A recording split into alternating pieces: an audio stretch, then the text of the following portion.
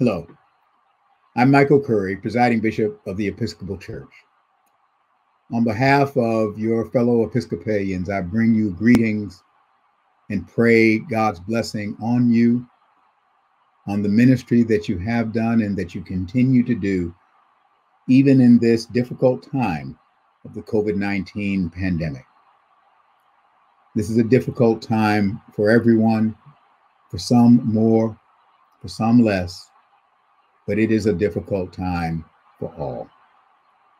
We in the church have found ourselves having to worship in some new ways, not being able to be with each other in ways that we have in the past. And we figured out how to do it. It's not perfect online, Zoom or Skype or conference call are better than nothing and they're okay, but we miss being together. I want to thank you. I want to thank you for being faithful in worship, faithful in your giving, faithful in your prayers, faithful in finding ways to continue the ministries that serve the neediest of us all, from soup kitchens to clothing closets, to groups that work in public policy, and all of the remarkable ways that our churches help to help others, serving in the name of Jesus Christ.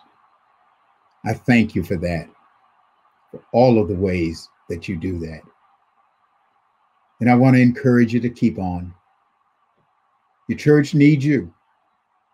The world needs the church. One of the things that I've really realized profoundly in this time is how much we actually need each other. How important it is to be able to be together in some way as community.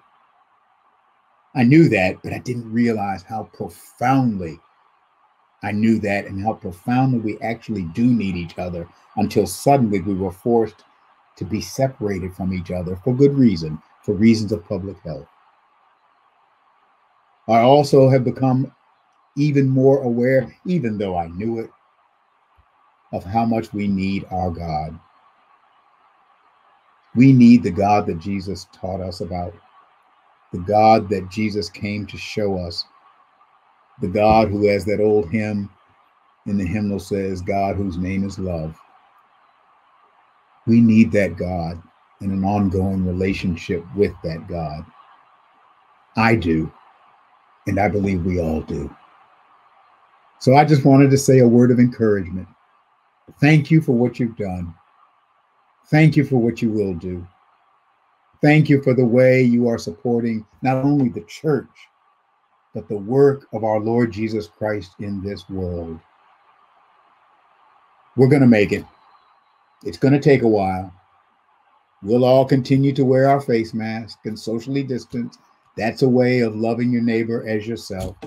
I don't do it for me. I do it for you.